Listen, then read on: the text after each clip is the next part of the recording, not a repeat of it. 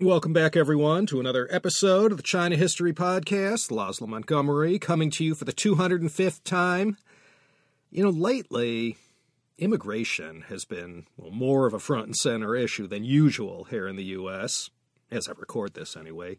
For many of us who think these times we live in are so cold and heartless, historically, it's really sort of business as usual. A new chapter in an old story. We tend to view things through the prism of events that happen in our own lifetime, or maybe as far back as the generation before us. That's the history most familiar to us. But history has been repeating and rhyming for as long as it's been recorded. And so, I wanted to tell you a story from the annals of Chinese-American history. It takes place during the Exclusion years, 1882 to 1943. The backstory for these times have been told and retold in past CHP episodes. This tale had a twist to it that sort of appealed to me. That is, the story took place in a rather obscure part of a state that, usually doesn't get the top billing it deserves when discussing Chinese-American history. That's right. I'm talking about the Beaver State, the 9th biggest state in the country, admitted to the Union on Valentine's Day, 1859, the state of Oregon. But our story doesn't take place in the Chinatown of Portland or anywhere near the Pacific coast. No, this one takes place 260 miles to the east in that geographic slice of Oregon sandwiched in between the Umatilla and Malheur National Forests. The closest city that may come to mind around those parts isn't even in Oregon. It's Walla Walla, Washington. Baseball fans might have heard of that place. It's a 3-hour drive to the north from where our story takes place. About a 30-hour drive to Kalamazoo. The locus of this episode is the town of John Day, Oregon. John Day was an American trapper and hunter who made a name for himself during his years up in the Pacific Northwest, that is, Oregon, Washington, Idaho, western Montana, and southern British Columbia, Canada. Now, for someone not terribly well known, he sure had a lot of places named after him. Most famous would be the John Day River, the third longest free-flowing river in the lower 48 states. It's a tributary of the Columbia. Free-flowing, that means nothing gets in its way, no dams or anything. There's also Dayville, Oregon, 31 miles to the west. And Dayville isn't too far from the John Day Fossil Beds National Monument on the John Day Highway. You can't miss it. Some of you may recall CHP 194, the episode on the history of Toi Son and U.S. immigration. Now, the two men I wanted to focus on today came from there. And no surprise. In the early days, the Toi Son Chinese comprised the largest majority, by far, of the Chinese diaspora who came to the U.S. Today's heroes are Mr. Ing He and Mr. Long An, or Liang Guangrong in Mandarin. Ing He's gravestone says his name was Wu Yunian, and he was born Qing Tongzhi Yuan Nian, that is, during the first year of the Qing dynasty Tongzhi Emperor's reign, or 1863, in Xiaping village. These two men, Ing He and Long An, they had a rather special story, and thanks to the love and efforts of a whole bunch of Oregonians committed to preserving their legacy, a lot of this tale is well documented. So let's relive the experience of these two Toi Son immigrants and how together they built their American dream. Not on Mott Street, not on Grant Street or Alameda Street. They did it out in eastern Oregon, in a town I'm betting most of you had never heard of prior to just now. Let's look at Ing He. His story about how he ended up on a steamer to Gold Mountain is as unspectacular as 19th century Chinese immigration stories go. Like almost everyone else, he followed in the footsteps of some male relatives who probably left in the aftermath of the horrors of the Taiping Rebellion and all the other natural and man-made disasters that struck southern China in the 1860s and 1870s. These male relatives or uncles of Ing He, as the legend has it, were also under suspicion by the Qing authorities for their alleged anti-Manchu activities. Whatever the case may be, they blazed the familiar trail, worked in mining and railroads, established themselves in the United States, and when they had cash flow, they wrote back to the village in Toi Son and said it was safe for others to follow.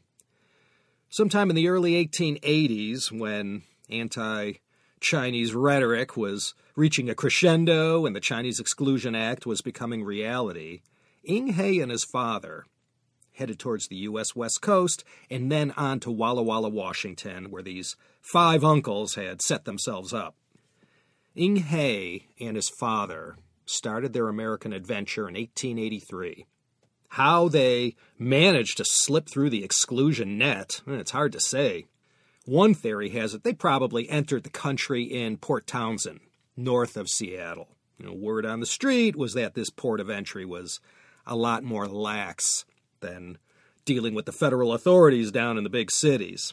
It had been just shy of 80 years since Lewis and Clark had passed through those parts, but it was still very much a frontier and all that entailed. Whether Ing He got to Walla Walla by this way or not, it's hard to say for sure. Canada had also become a reliable launching pad for a future life in America, and there were plenty of Toi Son operatives who were in the business of sneaking prospective Americans into the country. Everyone knows all about the California gold rush that began in 1849, Sutter's Mill. They had their own gold rush in both East and West Oregon that happened the same time, 1850s. In 1855, they had a big one in Idaho, too. The whole Pacific Northwest, in fact. Mid-19th century, you could say lots of gold mining going on. And because of this dynamic, a lot of the early infrastructure that came to those parts and opened it up and networked that land with the states east of there came about primarily as a result of gold mining. And this infrastructure gave a lot of these frontier regions enough traction to reach critical mass and become full-fledged communities. Now, the quarter century, lasting from 1860 to 1885, those were the peak years for Chinese settlement in Oregon. California, that was a crowded and very mature market to try and make one's fortune. Oregon, the next state to the north, now that place presented all kinds of opportunities. Portland and Seattle were thriving, but the eastern third of Oregon, that was still some rough country. There was also a safe amount of distance between these parts and the worst of the anti-Chinese violence that was happening in all the Chinatowns of the coastal cities. That isn't to say Eastern Oregon was a safe place for Chinese. It wasn't. The stories of lynchings, massacres, and random acts of murder and other forms of violence were common in these still largely lawless places. A favorite pastime for some of the locals was to get all liquored up and ride out to the closest Chinatown or Chinese mining village and shoot the place up. Countless unmarked graves are scattered over the whole Pacific Northwest of the United States of mostly Toi Son immigrants and laborers. Random acts of violence, wrong place, wrong time. They never made it back to Guangdong. In the most extreme case from the history books, over in Hell's Canyon on the Snake River, the border of Oregon and Idaho, that's the northeast corner of Oregon. In the Wallowa-Whitman National Forest, there's a monument to a massacre of 34 Chinese miners, minding their own business, panning for gold in these remote parts. Some ruffians came upon them and shot them all in cold blood, every single one of them. And like with the case of Vincent Chin up in Detroit in June 1982, nothing happened to the killers. They got off easy. The monument that marks the spot of the massacre says, 1887年30多名金矿华工在此惨遭杀戮，至今无人入罪. This is the site of the 1887 massacre of as many as 34 Chinese gold miners. No one was held accountable. In a well-worn path followed by many immigrants to this country, including my own family, Ing He ended up wherever he had the safety net of a family. In his case, that was out in Walla Walla. And I guess you could say that pretty much sealed his fate as far as where he was destined to carve out a life. Now, thanks to Walla Walla's relative central location to where all the mining operations were happening in the Pacific Northwest, it was quite a boomtown back in the 1800s. Wherever there was a boomtown, there was always a budding Chinese immigrant community getting a piece of the action. Walla Walla was no exception. Thousands of Chinese called that place home. Ing Hei's surname, as I said, was Wu. Now that Wu surname in Cantonese was pronounced Ng, N-G. No vowels to help you out with that surname. And for that reason, here in the land of the free, home of the brave, most people with this surname in the American dialect, well, they just became Ings. And there were plenty of Ings spread out all over late 19th century Washington and Oregon. Although these Ings already in the U.S. weren't blood relatives, technically Ing Hei could claim he was from the same clan. Chinese immigrants tended to separate themselves into these kinds of sub-communities, and if you couldn't find anyone with the same surname, the next best thing was to have come from the same village. It created a bond where nothing existed before. And in these faraway places, with so many people inherently hostile to Asian immigrants, there was strength and support in numbers, so they all hung out with their own. Ing Hei, from about 1883 to 1887, he did the whole full-course meal of coolie, bitter labor. That's where we get the word coolie. He did it all. This thirst for Chinese labor out in Oregon and Idaho and in Washington was almost insatiable. Even during the dark days of the 1870s, when a lot of Americans were hating on the Chinese, in the Pacific Northwest, well, they couldn't do without them, so they were quite welcome. Suddenly one day, Ing Hei's father said he had had enough, and he was going to cash out and return to China. Now, we'll never know why, but in 1887, after his father had left, Ing Hei decided to bid his Walla Walla uncles a fond adieu, and south he went in the direction of another thriving boomtown in eastern Oregon called Canyon City, the county seat of Grant County. Not a lot going on there today, but when Ing Hei arrived on the scene, the place was still hopping. When Ing Hei arrived in John Day, Oregon, well, it wasn't called John Day yet. The town was quite new. In the year 1880, it was the third largest Chinatown in the U.S. Over 2,000 Huaren, Chinese, called the place their home away from home. All the Chinese living there comprised the majority at first.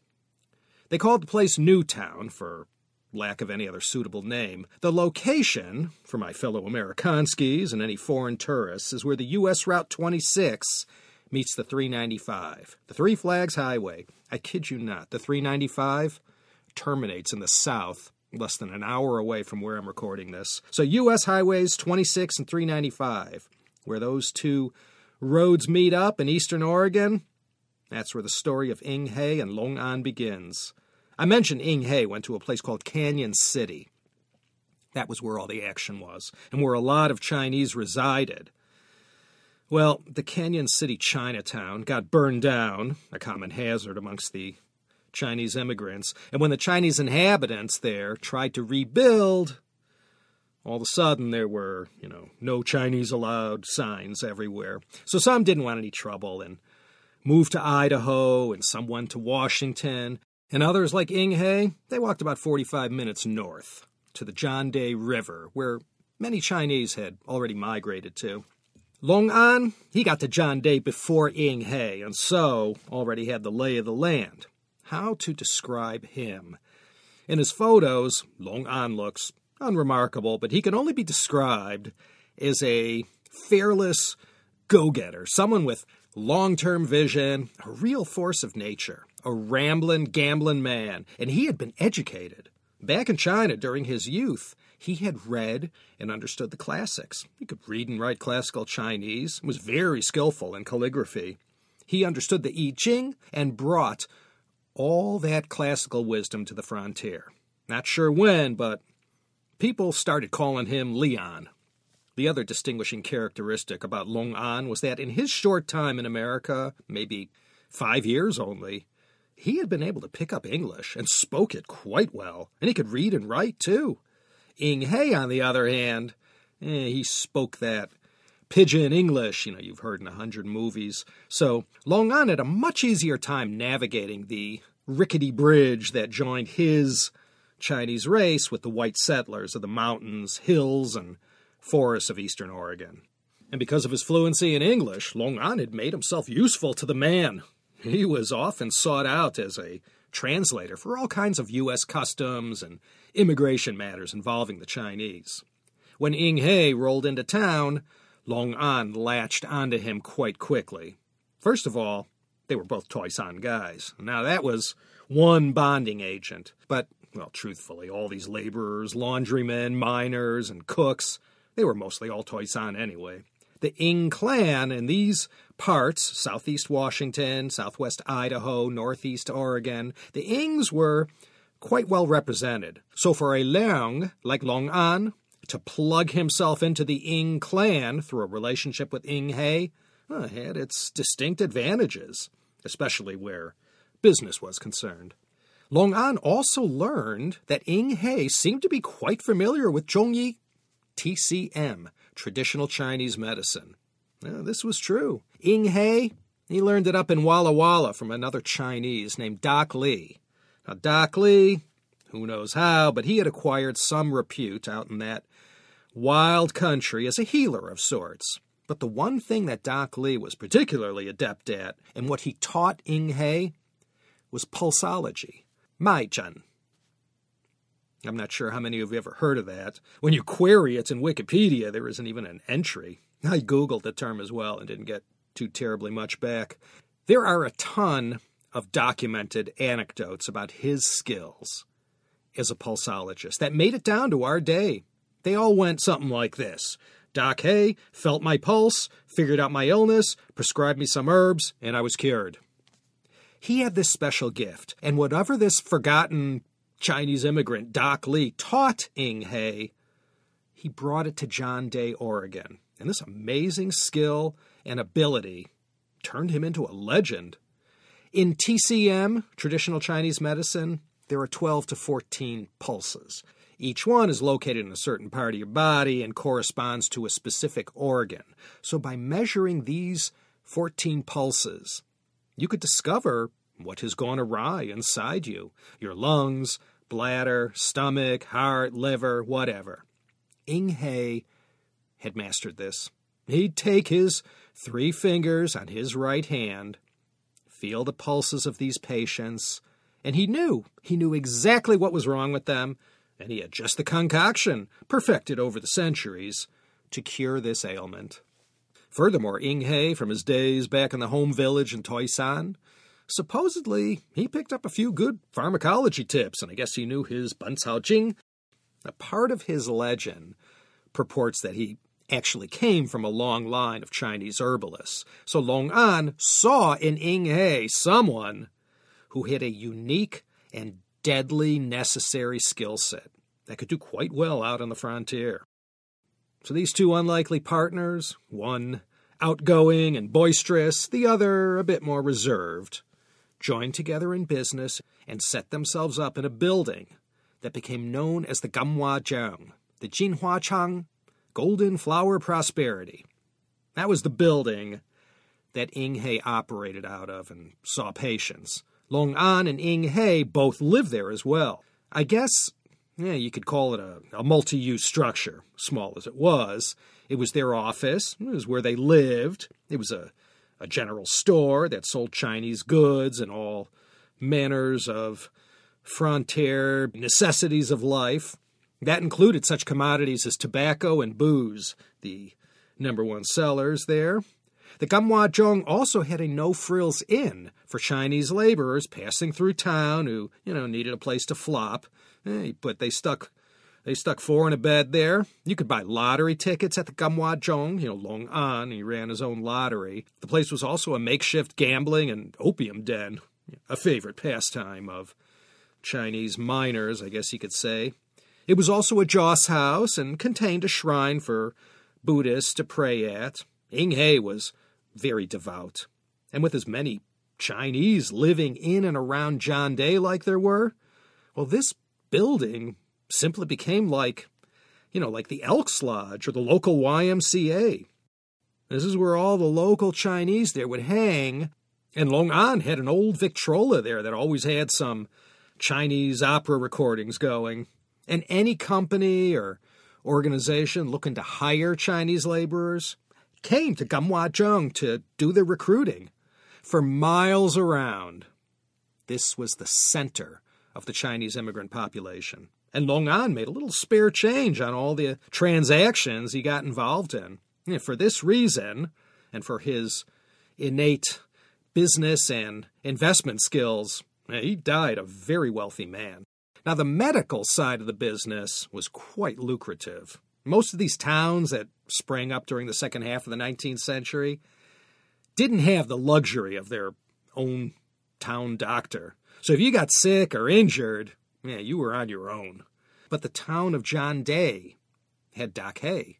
In time, his abilities to cure patients using these, in the eyes of the people there, these unfamiliar but effective Chinese folk remedies achieved quite a bit of renown out in Eastern Oregon.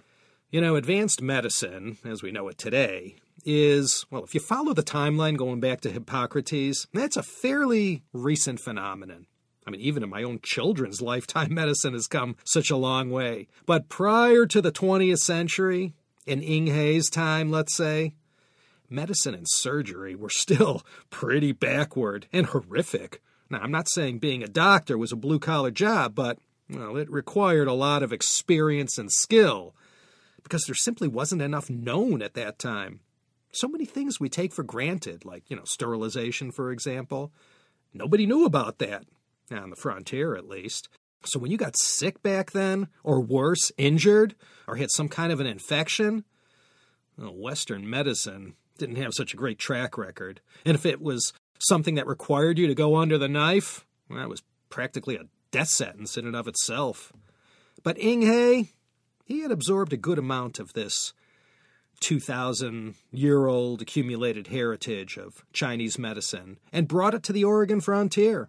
And the people, no matter their race or religion, were quite glad to have access to it. They might have found the cures bitter and foul-tasting and uncomfortable as can be.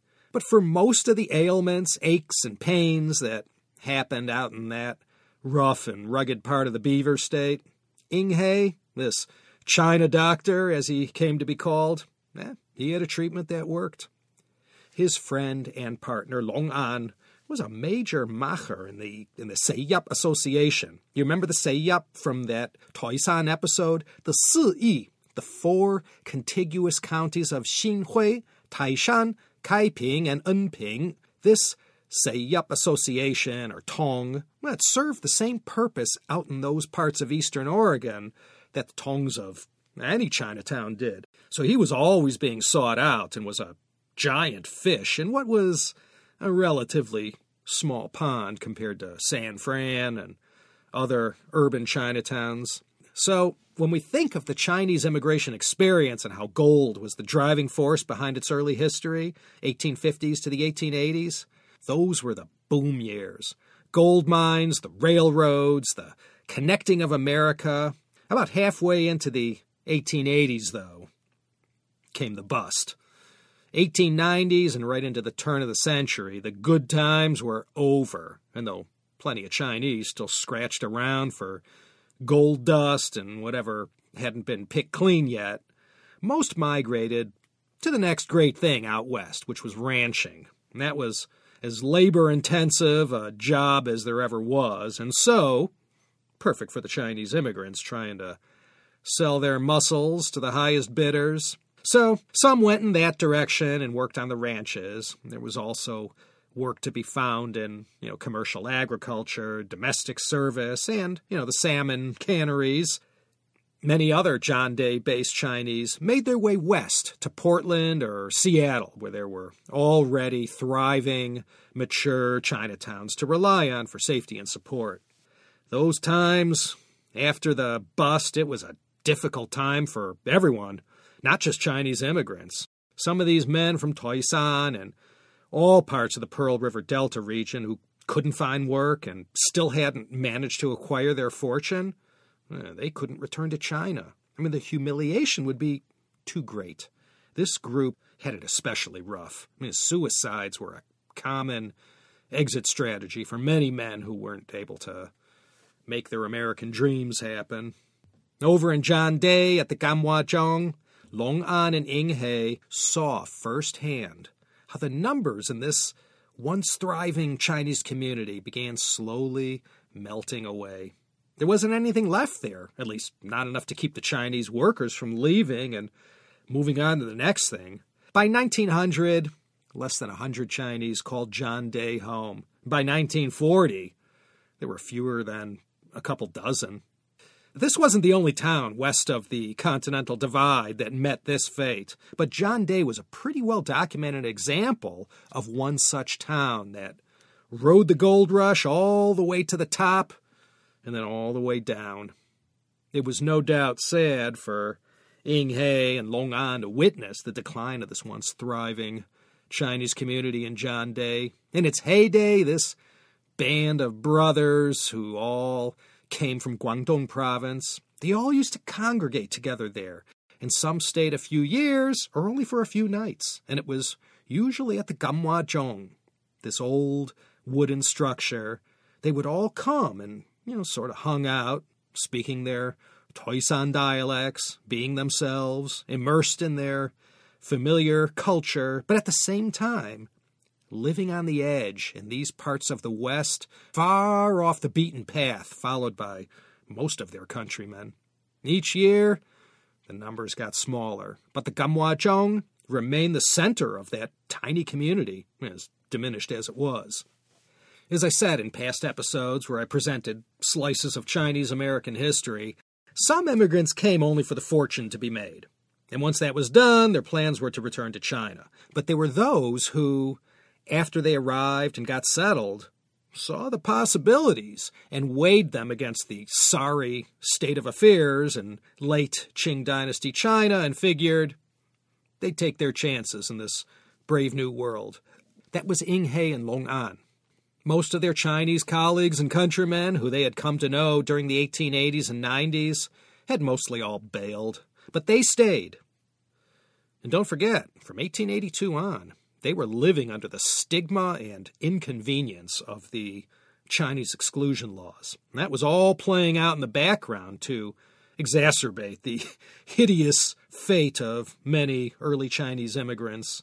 As far as their apothecary business, Long An continued to help Ing He mix the herbs and roots and whatnot and got everything packaged and dispatched to patients.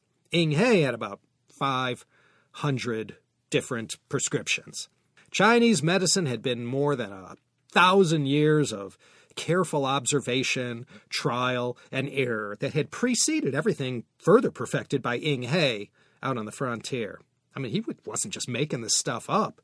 The Western people who came to Ing He continued to believe these strange treatments to be miracle cures. Now, they might have been miracles out on the Oregon frontier in the early 1900s, but in China, these had been common treatments going back to the Tang Dynasty. People knew of Ing He and the Kam Wah Chung from hundreds of miles around. From Washington State down to Nevada, word had spread about Ing He's skills as a doctor, and the afflicted came from every direction, but some couldn't come. So what people used to do back then, in these pre-WebMD.com times, they'd mail a letter to Ing He and do their best to describe their symptoms. Now, Long An would read these letters, and then Ing He would do his best to diagnose what was wrong, and together with Long An, they'd mix up some ingredients and mail that to the patient. And Long An, being the more educated and literate of the two in English, he was always tasked with writing up the instructions to the patient. Now, this mail-order drug business became quite lucrative and steady. And a lot of times it involved just refilling prescriptions to old patients and dropping them in the mail. After 1910, well, there simply weren't enough Chinese left in and around John Day to make a living. But Ing He did very well, making the transition from treating primarily Chinese laborers to the non-Chinese who populated that part of America. As Long An knew back when he met Ing He, there was a big market for these services. Blood poisoning happened to be one of the more common afflictions in those parts. That's the non-medical term for bacteremia and septicemia. And TCM, traditional Chinese medicine, was on the cutting edge back then, old as it was, in treating these killer infections. In some cases, so spectacular would be the comeback for the patient that it would become one of the many stories people would tell and get passed around. I mean, there were a lot of tales, some tall tales, I'm guessing, of some of Ing He's more miraculous comeback patients.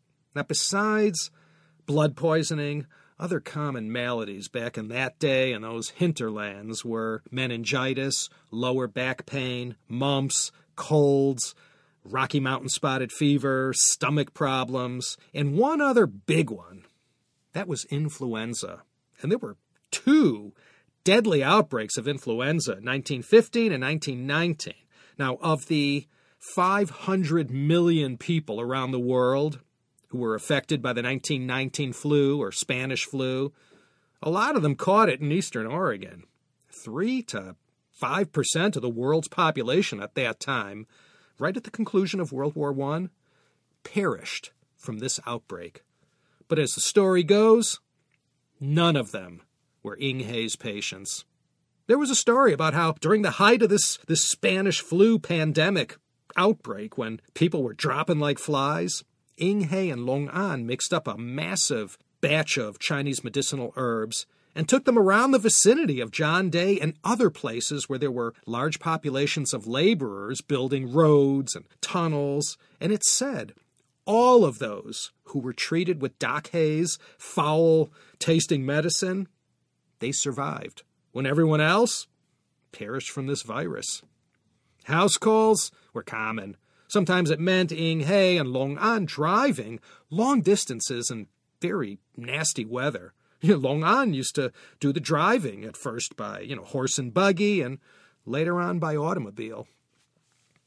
The years wore on, and after so many lives had been saved and so many debilitating ailments had been cured, and after so many legends and stories had been passed around the Pacific Northwest about Ing He's ability to diagnose and treat any disease just by feeling one's pulse, I mean, he had become downright revered, a revered and respected physician in a land, well, back then at least, where most physicians opted to pass on, perhaps because of the rough living, the prospects, and the clientele.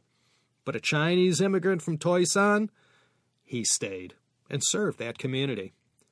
Let me quote from China Doctor of John Day, Jeffrey Barlow and Christine Richardson, quote, "He was one of the last horse and buggy doctors in the John Day area. Like other old-fashioned doctors, he became almost part of the family. He would go to remote places to treat people and remain at their bedsides until their suffering was relieved. Unlike many old-time doctors, he could cure many fatal illnesses. He truly embodied the ideal of the immigrant who had come to stay. He brought his old country's training and skills to a new land and practiced the healing arts among a strange, but in the end, friendly people." End quote. As the 20th century progressed and as parts of the frontier became more settled, other Western physicians came and set up their practice there. So Ing He was no longer the only game in town for treatment, and these Western doctors would sometimes collude to put all kinds of pressures on Ing He, such as, getting his practice shut down for licensing issues or for some infraction or another. As the share price of Western medicine rose, Chinese medicine declined. He continued to operate out of the Kam Wah Chung building. That was Long An and Ing He's Googleplex, all in one campus. Long An managed his whole business empire from there, his investments and stocks and bonds. He had real estate holdings throughout the Pacific Northwest, including in British Columbia. He bought patents for all kinds of devices and gadgets, and as soon as the car became king in America, he opened up the first auto dealership in eastern Oregon, and it doubled as an old-fashioned filling station, too, and it was called the Tourist Garage.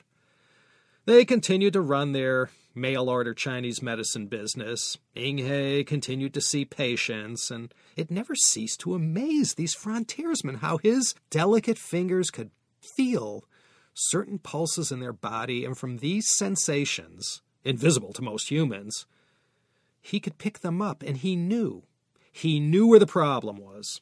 Some of the techniques he used went all the way back to the Huangdi Neijing, the inner canon of the Yellow Emperor. This ancient and classic work is attributed to the mythical Yellow Emperor, Huangdi. It actually came out during either the late Warring States or early Han. Now, that work contained the state-of-the-art as far as where Chinese medicine was at that time.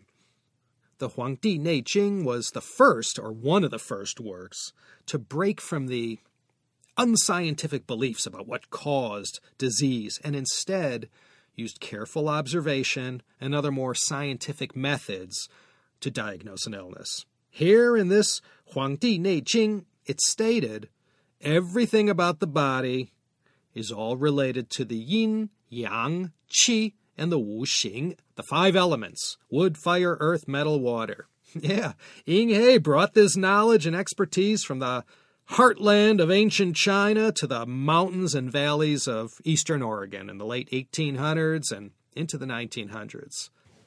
Because of the whole history of early Chinese immigration, the way it all panned out with labor driving the whole process, and then the exclusion laws kicking in when they did, well, the ratio of Chinese men to women in the U.S. was quite unfavorable to a bachelor trying to get hooked up with a Chinese wife. So this created an entire subculture among these men about, how they coped with it. And Long An, despite the huge frown on American society's face about the mixing of the races, crossed over all the time and enjoyed relationships with Caucasian women. He was someone who had a personality. He spoke perfect English. He had a gift for the gab. He had money. You could stop right after a good personality, and that's often enough for some people. So Long An, he was a player. But he and Ying He, they never married. They never had kids.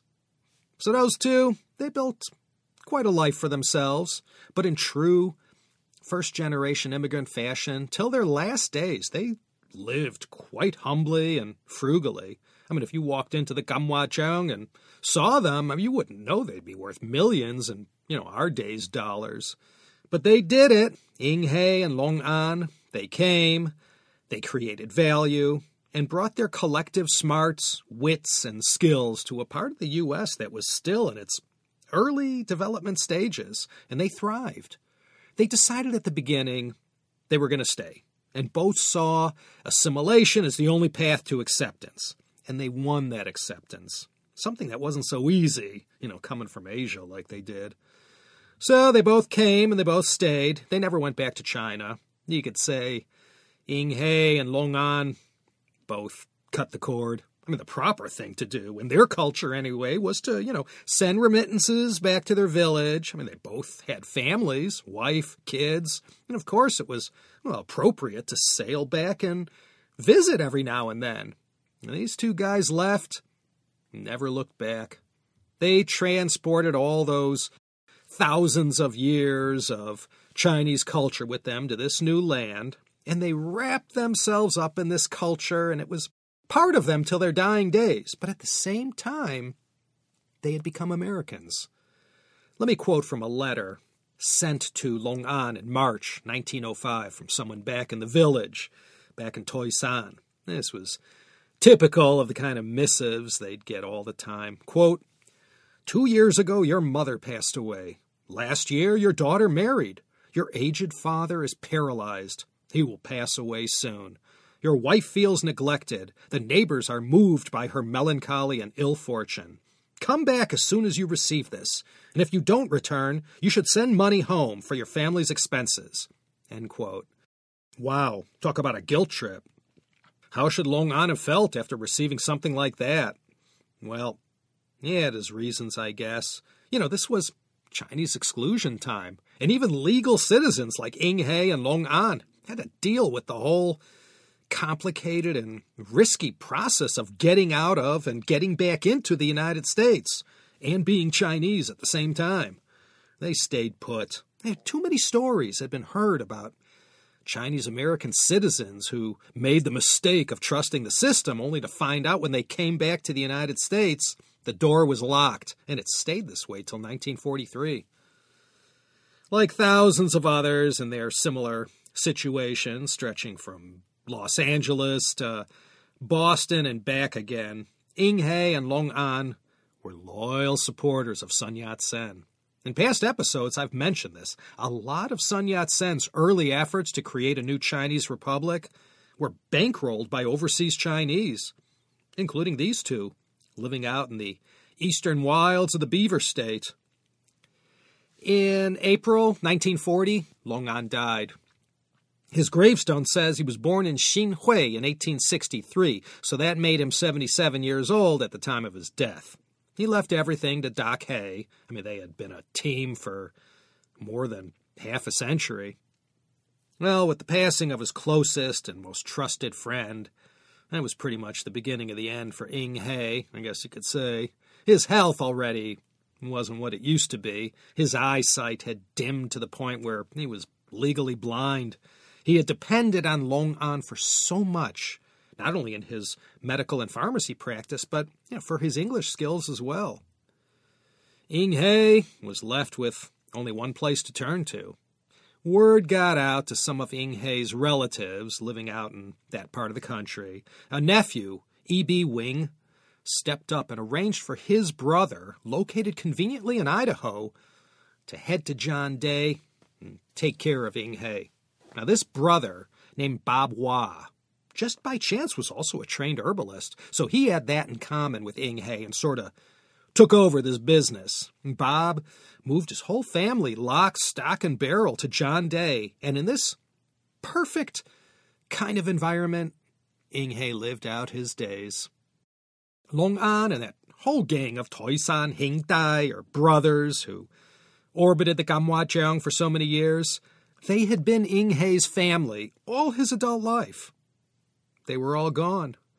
But now Ing He got to enjoy the pleasures of being a grandpa of his own family, adopted though it was. He continued to live at the Kam Wah Chung building. Bob Wah and family lived just down the street a bit. Ing He wasn't in the position to treat patients any longer, but believe it or not, the mail-order Chinese medicinal herbs business continued to be brisk. But with the outbreak of the Second Sino-Japanese War in 1937 and World War II, the supply chain for Chinese herbs was impacted profoundly. So Ing He spent most of his time inside the Kam Wah Chung building. Bob Wah and his family looked after him until Bob's wife Rose passed away and the kids left John Day to build a life elsewhere. For Ing He, his end came in a familiar fashion that spelled the demise of so many of the elderly. He was alone at home and fell and broke his hip. This was in 1948. Bob Wah took him to a hospital in Portland, and then after that ordeal, he placed Ing He in an old folks' home there. And that's where Ing He lived out the rest of his days. When he drove away from the Kam Wah Chung that night after falling and breaking his hip, he didn't know that he'd never see that place again. He lived in that nursing home in Portland for 4 years. People came to visit him, but you know how it is. It was a lot of sitting around and thinking about his past life. He fell again in 1952, and due to neglect by the nursing home staff, he died from pneumonia after being left on a cold metal table inside an examining room. Well, 1862 to 1952, that's almost 90 years. Not a bad run for a former opium smoker and cigar addict. As for the Kam Wah Chung, well, Ing He didn't die broke, but he also didn't have that much left from what Long An had bequeathed to him. The Kam Wah Chung building went to Bob Wah, who deeded it to the city of John Day in 1955. He had asked the city to turn it into some sort of museum to show posterity the contribution of the Chinese immigrants to the area. It just got forgotten and was all boarded up. Well, Bob passed away in 1966. His second wife, who got to claim the dubious distinction of being John Day's last Chinese resident, moved away to San Francisco. And that was the end of that. The building became one of those familiar eyesores we've all seen in some of our towns and cities, and people wondered, who owns that place? Well, one day in 1967, someone in the city of John Day chanced upon some documents that showed that, in fact, the city owned the Kam Wah Chung.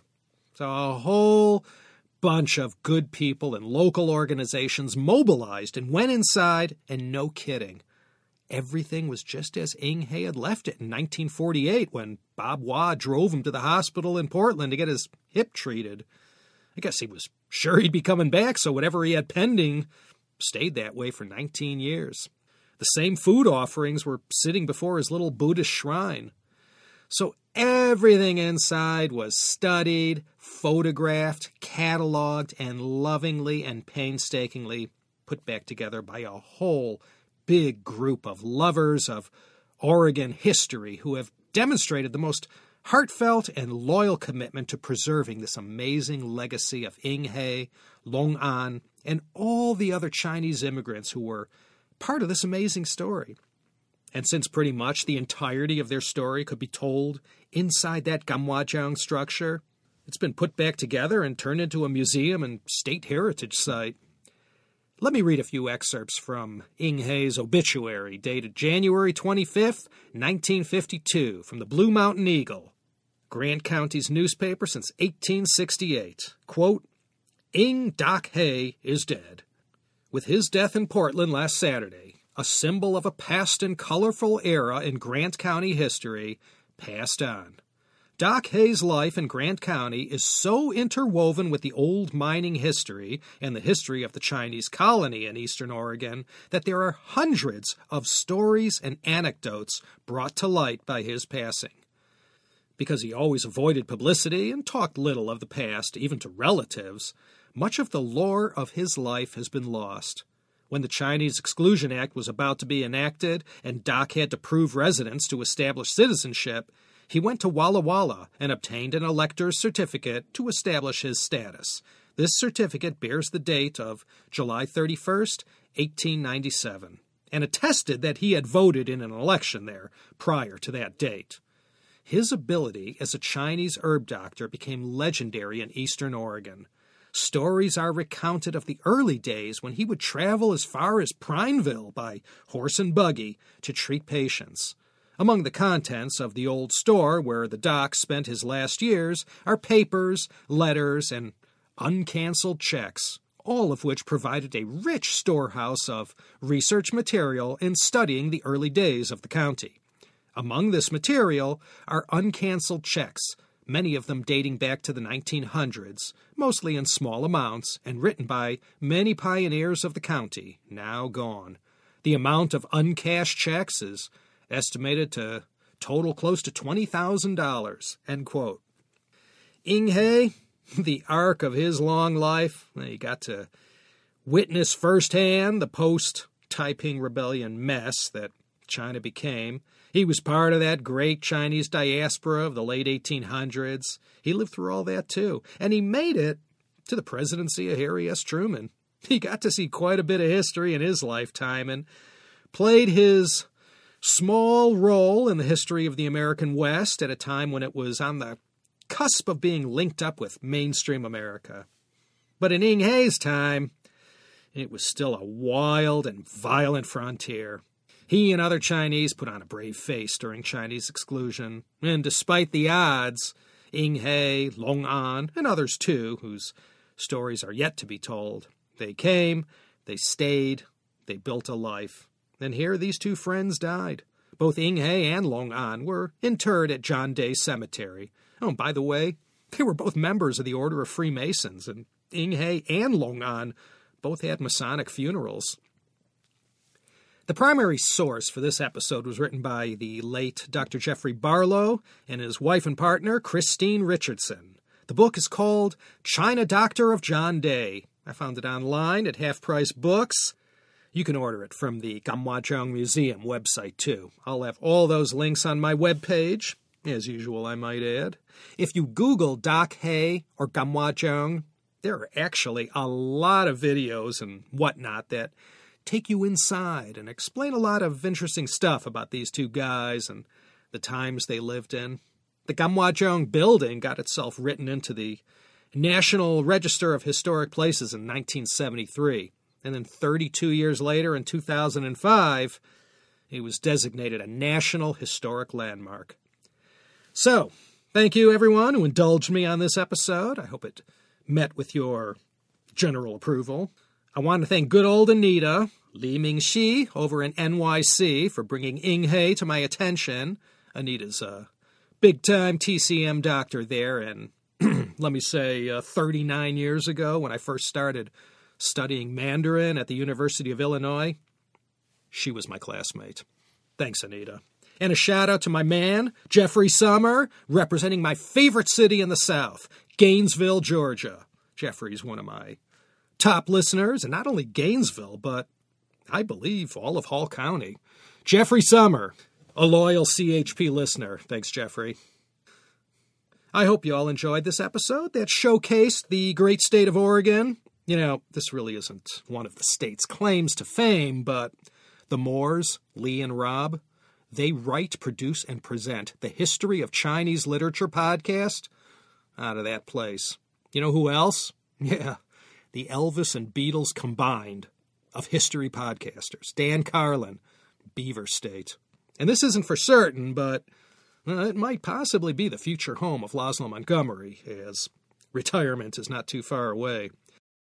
If that state was good enough for Inghe and Long An, yeah, it's certainly good enough for the likes of me. All right, mes amis, congrats to La France winning the World Cup. That was the fastest month in my life. Seems like that Russia-KSA match was only yesterday. 4 more years to wait till the 2022 World Cup opener on November 21st, 2022. Thanks for stopping by, everyone. Trust me when I say there's more where this came from, coming your way sooner or later. Laszlo Montgomery signing off from the capital of Southern California, the city of Los Angeles. Do consider joining me again next time for another exciting episode of the China History Podcast.